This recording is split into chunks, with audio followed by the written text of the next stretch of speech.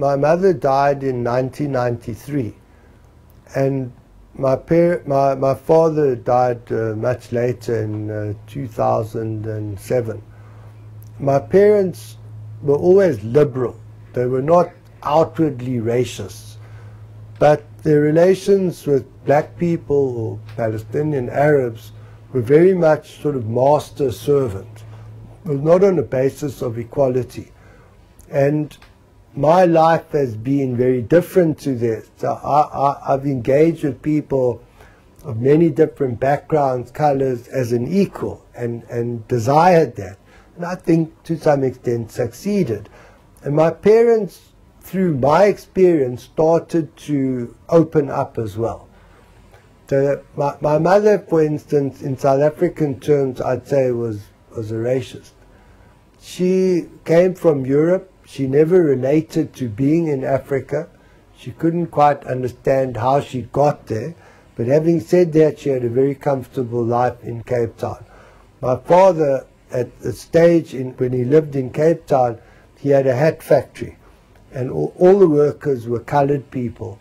In South African terms, people of sort of mixed race, to use that strange term, right? Composite of the Khoi and the San, Europeans, and the African Bantu-speaking people. And he had very decent relations with people, but again, very paternalistic.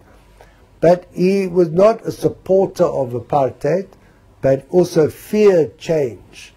People had a high standard of living, and the threat, you know, the black threat, the communist threat, that sort of propaganda had made most Jews support the establishment, support the status quo and the government.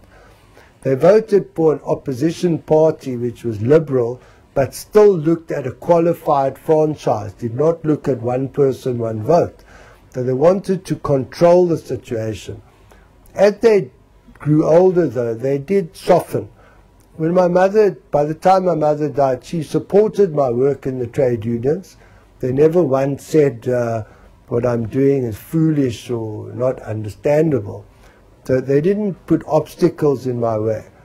My father on Israel was always a hawk, coming from the revisionist perspective.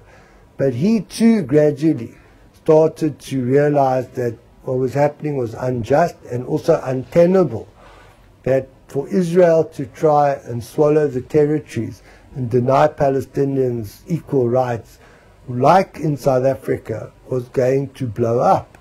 That the future of Jewish Israelis could only be secured if there was security for Palestinians.